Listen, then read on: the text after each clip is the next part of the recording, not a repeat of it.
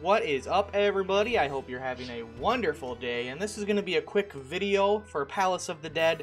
Just a few tips for some new players to help them, deal with this area better, know what to expect, and prepare for the battles ahead. So, first tip I got for you is watch out for the pitfalls.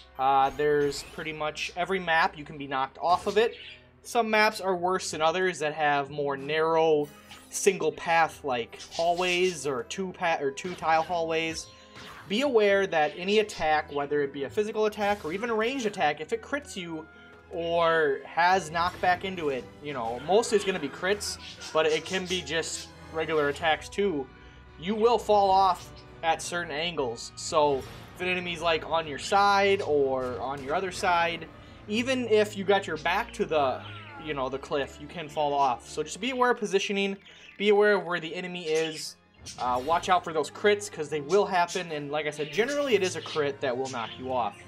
Now, that leads me to number 2, which is something that's not very obvious at all, is some of the hidden doors and hidden paths you can take that allow you to go deeper in.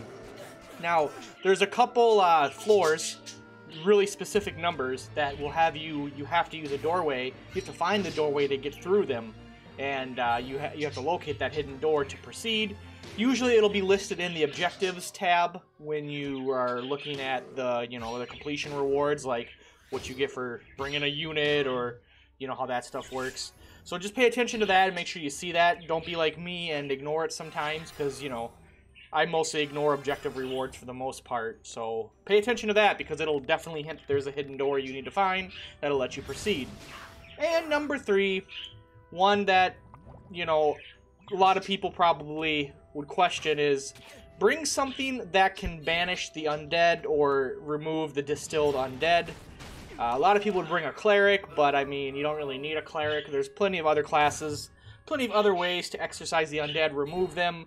I mean, you can bring a necromancer to banish them. You can have, if you have Koshua, the princess, she can do it. Heck, you can just bring the item to do it. But definitely bring somebody that can remove them. Unless you're in a battle that doesn't have any, then I guess you're okay to go, because if there's no undead, then you don't really need to worry about it. But definitely something to be aware of.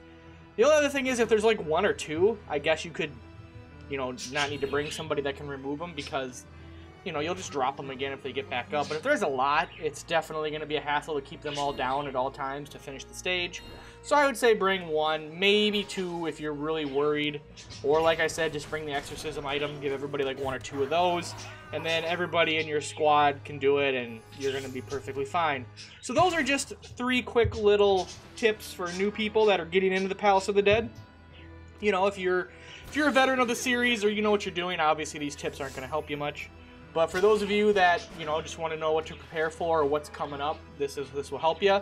Keep in mind, these are tips more for the early part of the Palace of the Dead. Obviously, it gets a little bit more crazy the deeper you go. Enemies get stronger, the stages get a little more wonky. But these tips will work through the whole 100 plus floors. So let me know what you guys think down below. Hopefully this helped you out. Helped out some new players, new people that are picking up the game or checking it out. I do appreciate you checking out the video.